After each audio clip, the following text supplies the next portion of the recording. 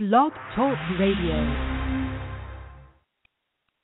Good afternoon, good evening. Hello, everyone, and welcome to the Money and More Network, where we talk about your success in whatever form that is for you.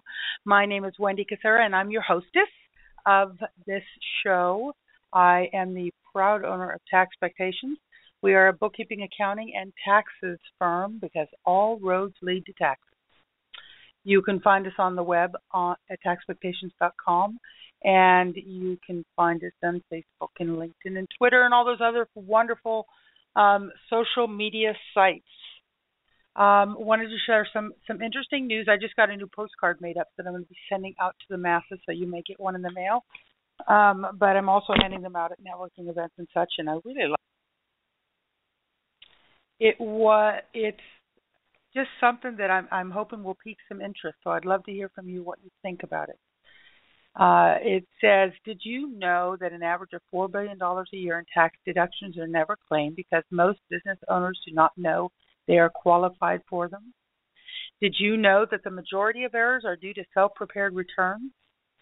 Did you know there are simple ways to do your bookkeeping that can be done in less than 1 hour a week? Imagine if there were a way that you could spend your time on your business and doing what you love instead of bookkeeping and worrying about your taxes. Let Taxpectations help you overcome your money roadblocks and start realizing your business dreams. Pretty often it's pretty. It's got green and money pictures and my little logo and little green and tan, and just absolutely gorgeous. I love it. It's pretty exciting. So that was nice. I got that done. Got that done by a wonderful lady named Chris, and she is with International Minuteman Press, I believe, up here in Charlotte. Fabulous job, very easy to work with. International Minute Press, not Minuteman. International Minute Press at concordimp.com. Really easy to work with, real inexpensive, very, very detail-oriented, very professional looking. So use that service. And as stated, we're having our website redone, and that's going to be done by the lovely Jennifer Duft. I am really super excited about that. She started working on some security issues because one of the big things, of course, is that I want people to be able to send their information over to us without any worries whatsoever, and that includes making sure that the website submission, because people go on there and put their information in, also so that you can make sure that you don't get any kind of spam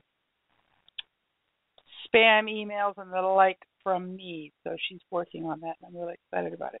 She's a wonderful, wonderful girl with a nice business, and I think everybody's going to be really excited when they see it, because I know I'm going to be excited, and that's the most important part, right? So anyhow, so that's some of the things we have going here. But today we're going to be talking about taxes. Now, there's a big shock on it, because that's what we do. But today I decided to focus on sales and use tax. It's becoming quite a very big issue in the world because of, life-changing technology becoming more prevalent, people sitting down at their desk and ordering online, all the ways that it affects the sales and use tax. And Accounting Today put out a really good article about it, and in a bit I'm going to probably give you most of that article because the gentleman who wrote that, Dave McClure, did a really fabulous job, and it's really, really important to everybody, not just business owners, individuals as well. But, of course, business owners are going to be struck with it a little bit harder. But first, before we get started, we always use some motivational quotes. So I decided I was looking around on the Internet, and I found one, and it says 3 simple rules. Number 1, if you do not go after what you want, you'll never have it. Number 2, if you do not ask, the answer will always be no. And number 3, if you do not step forward, you will always be in the same place. And I really like seeing that this morning. I needed to hear that, so I decided you needed to hear it as well. I have used number 2 lots of times. If you don't ask, the answer will always be no. People can say no when you ask them a question, and then you know the answer.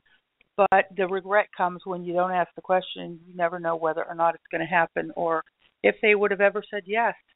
I was talking to a lady this last week at a meeting, and she had gone to I think it was Tony Robbins seminars, and there were some pretty big speakers at this seminar. And one of the girls she was sitting with does a podcast and a radio show much like mine.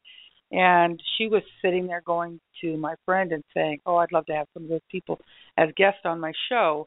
And she said, "I'm just going to do it." She got up and she asked, and all three people that she asked said, yes, they'd love to. And if that woman had sat in that chair and said, "Oh, well, they're too big. They're not going to want to do stuff for me.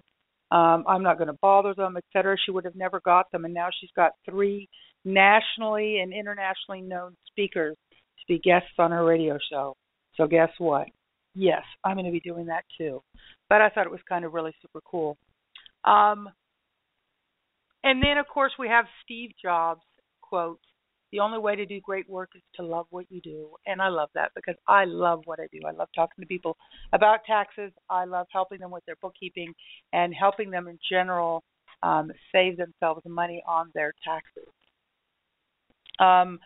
So what we talk about sales and use tax, and what I'm finding is that a lot of people don't understand what use tax is. Now, use tax for the most part has been kind of one of those silent taxes.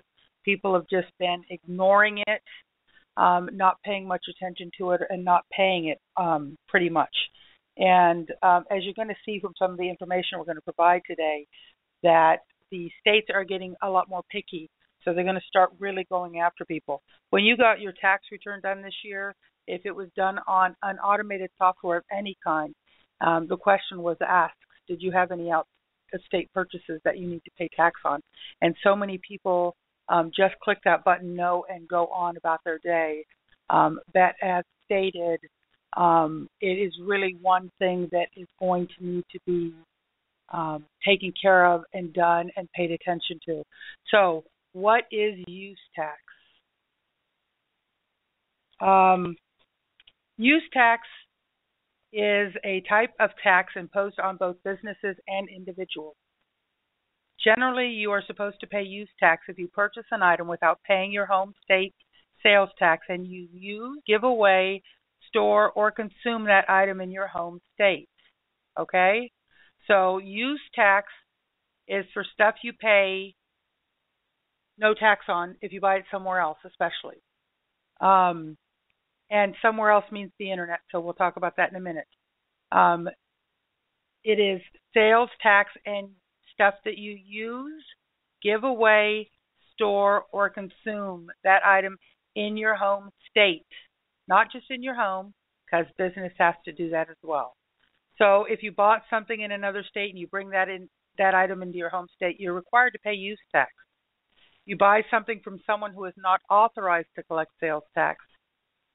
For example, you buy furniture from an individual through Craigslist or a newspaper ad, you are required to pay use tax on that. You purchase an item by subscription through the internet or from a mail order catalog without being charged sales tax, required to pay use tax. If you buy personal property like furniture or appliances and stuff with the purchase of real estate, you should be paying use tax. If you distribute property within a state for promotional purposes, for example, you send a catalog into a state, then you should be paying use tax. So that's just a general description of what use tax is, because we're going to be talking about sales and use tax here during our discussion. And as I stated, part of what we're going to be using is this article by Dave McClure from Accounting Today, because it was really, really super cool. He talks a lot about technology and the way that technology needs to catch up with it, but he had some other really good things to say about it. And, you know, one of the reasons that this is so important is the fact that so many states are looking to expand their revenue base. Sales tax accounts for about 30% of every state's budget, and right now the states are hurting for revenue. when you're going on and you're buying stuff from Amazon and you're not going down to the local store and buying it and paying sales tax, it hurts the state. And what is happening is the states are getting out, their budget is not, they're expecting that much revenue and they're not getting that much revenue. So they're resorting to drastic measures to get some of that. And one of the things they're going to be doing is really, really cracking down on the sales and use tax, making sure that it's taken care of. The problem being is that the sales and use tax is an incredibly complex tax. There's thousands of U.S. tax jurisdictions and hundreds of tax rate changes each year. And now we're talking about on a federal level that the tax rates changes. I've told you before on my show, 1.5 tax law changes per day on average for income tax laws and those other kind of tax laws, but those are all federal. That's all change laws as well. And sometimes the states are changing more laws than the federal government are. And with all the stuff going on with the sales and use tax, they're really picking it up and putting their foot down. They're stating that over the last 5 years, there's a broadening of activities that are creating issues in the tax jurisdictions. New tax authorities imposing sales and use tax, and a gradual expansion of goods and services subject to use tax. The problem is that sales tax codes have become outdated and are leading to bad tax base. So that's why there's such an onslaught of tax code changes. And the states themselves are struggling to keep up with the different economies that are occurring. You have service economies, you have digital economies, as well as your brick and mortar stores. And they have to keep up with that, and how are they going to account for that? And it's become quite a problem for a lot of these who are already underfunded and under budget and under revenue. So the issue is that the state revenue departments are hiring auditors, and they're now chasing down smaller and smaller businesses looking for missed revenue opportunities. They know you don't have a lot of money to go out there and fight, so they're chasing down every single dollar that they get. And trust me, I probably spend a good quarter to a third of my time chasing down sales and use tax reports, dealing with state agencies that have issues with them. Withholding is coming in as a close second for state agencies. They're looking for every single penny they can get. I had a lady who had a cleaning service, and she got charged with a audit for use tax. And they went back 3 years, because that's as far back as they can go, is 3 years. And they audited every single transaction she had in her QuickBooks file. And so the things that she bought at Amazon and eBay and all of that were counted. But there were also a couple online stores that she had purchased stuff from. That was included, as well as some of the places that she gets some of her cleaning supplies and uniforms and things like that that had not charged her sales tax. All of those things were included in the use tax. And they not only charge you for that use tax, but they will go back and they will charge you for penalties and interest for not having paid it at that point. So it's really an important thing to keep up with, and they're really, really starting to really crack down on it. You know, these sales tax laws were based on a system of a physical sale. So you walk into a store and you purchase something, and the sales tax, when the codes were written, were based on paying sales tax in that state and in that county based on what you bought in the store. And so it's really requiring the states to work on the number of transactions that don't even involve an exchange of physical property, and, of course, all the digital sales as well. I mean, look at now we're buying music. We don't go into a record store and buy a record. We are buying music over the internet and downloading an app on our phone, and it just makes it difficult. Now, a lot of states have enacted what they're calling the Amazon tax law, and currently there are 16 states that have adopted that. And basically what's happening is places like Amazon, for instance, if your state is covered, Amazon will send you a statement that says this is how much money you've spent this year, and you have to include that on your use tax. Some states have not done that yet, and people aren't so worried about it. But I can guarantee you that it is going to increase. So it's really something you need to pay a lot of attention to. All your out-of-state purchases, so keep track of it. Even if you're just a person and you're buying a book off of Amazon, you need to pay attention to what you're spending, because that is subject to use tax, and they're going to really start cracking down on it. Services also. Services have traditionally been exempt from sales tax. And right now, a lot of states are reconsidering whether or not they want to add the sales tax to service businesses. Now, of course, as this article states, this guy was, right on point. The larger service industries are going to use their strength to lobby out of sales tax, but the smaller services will be increasingly taxed. So it's going to be very interesting to see what comes out in the wash, and I believe that it's going to be an ongoing thing, and it's just going to get more and more tight. So really something that needs a lot of attention. All states are really ramping up their efforts to collect on this use tax. Some states have created what is they call a safe harbor amount based on your income.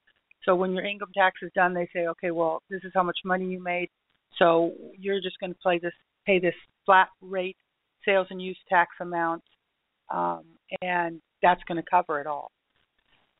Others are looking towards a national solution. They want the United States government to come up with a solution and it be kind of across the board. There is also a streamlined sales and use tax agreement that had become effective in October 2000. It was a nationwide thing, and 24 states have signed the agreement. Among those, Georgia, North Carolina, Washington, the District of Columbia, and Tennessee. Some of the others, I name those because I have clients in those states that may be paying attention. But there are 24 total states that have already signed that. So people are stating that there's going to be an increased reliance on sales tax becoming a U.S. National tax issue that the national tax authorities are going to have to become involved in. They really want a greater uniformity across the state, all the states, because, as it is, there are so many different state laws as far as sales and use tax, income tax as well, but sales and use tax is even more complex, because not only do you have it on the state level, a lot of them have it on the county level, some have city levels, some have local taxes based on projects or school tax or whatever else it is. So there's so much to take in consideration, and so many differences that it's becoming quite a hodgepodge. And I really think that this is one thing that is going to be up and coming in the forefront of all the tax issues as we go along. Now, this article, as I talked about, he had a lot to say about technology. And I wanted to bring that up because technology has to play an increasing role in how effectively the states are going to be able to collect the sales and use tax. Right now, as it stands, most states, you still have a paper filing. You have a monthly return that's due on the 20th of the month, and you mail your check to the appropriate revenue authority, and you need to make sure all your invoices have been calculated correctly, et cetera, et cetera. It also involves filing an exempt certificate for you if that's something that you have, and the preparations for the inevitable audits by the state and local authorities. The manual process is insufficient, and it's wrought with a lot of errors, and it costs people a lot of money. It's going to become more and more important that a nationwide technology, some sort of electronic solution comes into play. Now, some states have, like for instance, let's go to South Carolina. South Carolina, you can go ahead and pay your state sales and use tax online, okay? It asks if you have any local, and that's when you can put in your county stuff if there's there. But for instance, I work a lot with Horry County, South Carolina, Myrtle Beach. I have clients, several clients there. If you are doing anything with the food and beverage or accommodations industry, you then have to fill out an additional paper form that has to be calculated and paid separately from the state and the county. The state and the county you can pay online, and it'll be an auto draft from your bank account. But citywide or countywide food and accommodations, prepared foods and accommodations form has to be done by paper, has to be added up and sent in with a check, and it has to be postmarked by the 20th. And let me tell you that a lot of people get fined for it being a day or two late. So technology, automating state sales and use tax is going to become very, very important. The more complex they get, the more audits they have, the more paper that they use, the more issues that it creates. And it costs them a lot of money as well. I mean, like I said, I'm on with these state agencies all the time. These people have to figure out what they're doing. They have to call someone like myself or the client up and go over things 4, 5, 6 times, getting everything right and back to them. So it costs the state money, but they got to have their money. And as stated earlier in the call, going after these smaller businesses is really what they're doing a lot of. So they are working on technical, better technical solutions, technological solutions to come up with, because it's getting more and more complex. I mean, we talked about Amazon. You're downloading an app for a music. So now you have more complexity because not only where was the product purchased, but where was the product purchased, but where is the mobile device at the time the purchase occurred? All these little things they don't think about, and people don't think about, and it's really, really important, and it's going to get even more complex. So I think it's going to be something that's going to be popping up in the news, and I'd be really surprised. I mean, I haven't heard it so much because I don't pay as much attention to all the political frou-frou as I probably should, but I'd be surprised if that doesn't come up at some point as one of the campaign, somebody in their campaign brings up the fact that they've got, quite a solution for it. The funny thing is it might just not, because it is that complex that, going up and saying you have a solution or you want to work on finding a solution could be a little bit more than you want to handle. So that's our sales and use tax little summary for the day.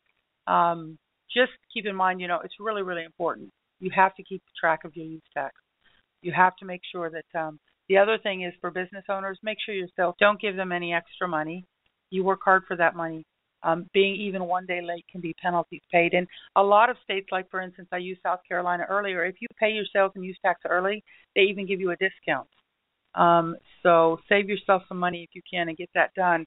And keep in mind that it is a crime to not pay your sales tax, because it's considered fraud, because, not that not paying any of your taxes is bad, but it is federal fraud to not pay your sales tax, because you've already collected that money from other people, and it's the same as stealing. You're stealing their money and you're not paying it back to the state, which is where it belongs. You've collected that money for that specific purpose, so it needs to be paid to the state, so please keep on top of that. So, on to bigger and better and other things. We have other things going on in the world of taxes always, and I attempt to keep you as on top of it as I possibly can. I saw another nice article this week on taxes on Social Security. If somebody is receiving Social Security and that's the only thing they're receiving is Social Security, chances are they probably aren't going to be taxed.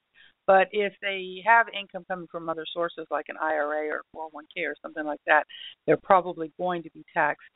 If the Social Security benefit is $25,000 for single individuals or reaches $32,000 for married filing jointly, then the income is subject to tax depending upon the amount.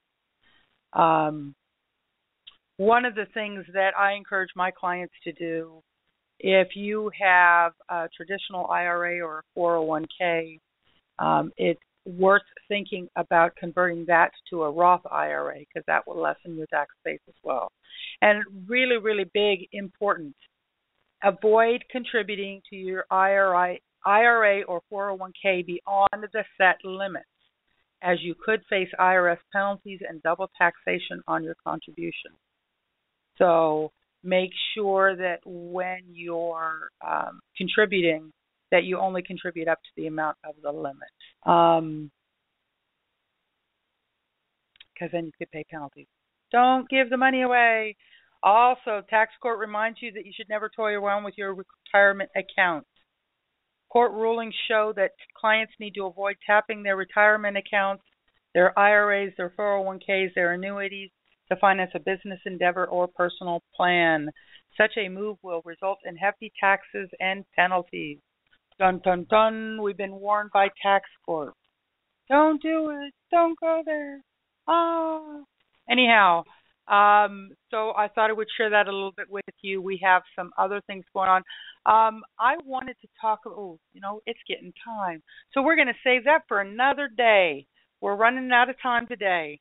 So I wanted to, I know I haven't in the last couple of weeks, so I wanted to make sure that you got your, your fix of the happy song, because as we know, we always want to be happy when we're talking about our money. So let's go happy. It might seem crazy what I'm about to say. Sunshine, she's here, you can take a break. I'm a hot air balloon that could go to space. With the air, like I don't care, baby, by the way. Because I'm happy. Clap along and feel like a room without a roof. Because I'm happy, because I like what I do, and I hope you do too. We're going to close now. I hope that you all have a wonderful day, morning, afternoon, evening, weekend, or whatever time that it is that you are listening to my show. Keep in mind that you can always go back and listen to old shows so you can take good notes and understand what's going on. And as always, you are more than welcome to. I implore you to call for a consultation. We are doing 20-minute free consultations and setting appointments for either a longer consultation or to sit down and show you what we can do for you or how we can help. I see a lot of my clients struggling to understand tax laws and all the intricacies that go along with it, which is why I do what I do. And being able to sit down with them helps them most often to save money on their tax returns. I was really excited last week, $10,000 one client. We got a $10,000 savings on her tax return. Tax liability just by doing a review and tweaking a few things. So if you want to save thousands on your taxes, give Taxpectations a call, and we will sit down and talk to you. Until then, you have a wonderful day, and I will talk to you soon. Bye-bye.